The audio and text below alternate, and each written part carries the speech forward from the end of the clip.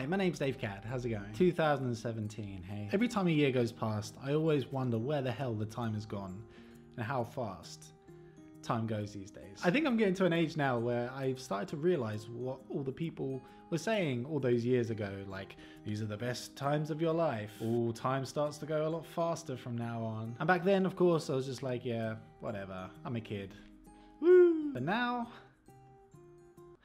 so for a lot of people, 2016 was a pretty shitty year. And to be honest, quite a lot of shitty things happened to the world. But for me, it wasn't so bad on a purely selfish level. So let's have a little recap of Dave Cad's 2016. So first of all, 2016 kind of saw the explosion of my YouTube channel. I've been doing this now for over 5 years and always just kind of ticked along, made videos, never really expected much. Until last year when I really found my people. I started talking about my experiences in Finland and things like that, and a lot of Finnish people came, and it's probably one of the best things that happened to me in 2016. My subscriber count just rocketed in like 6 months or so. And then of course I went to Finland for the summer, which is just another completely crazy story. And the summer in Finland kind of happened slap bang in the middle of this surge in my YouTube channel. And that was pretty perfect timing, because that meant I could go to Finland and then I got to meet a bunch of the people that watch my videos. And of course last year I got to go to TubeCon whilst I was in Finland, which I have to say was,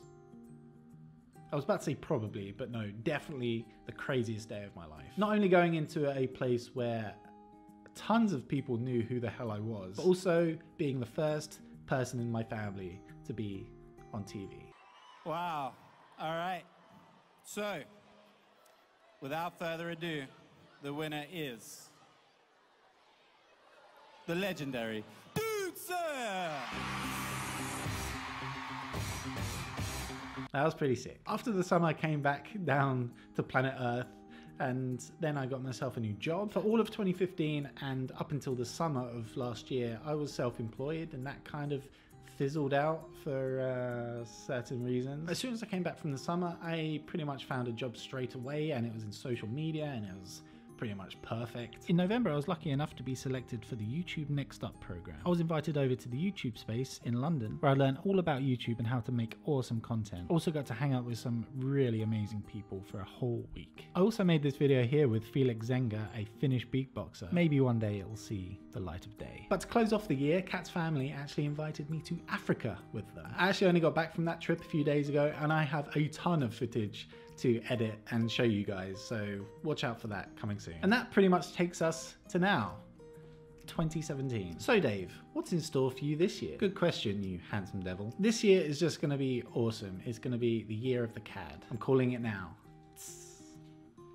That was weird, I'm sorry. My main goal for 2017 is to make YouTube something that I do every day as my job. That's been my goal for like the last 5 years, and now it's finally kind of in sight.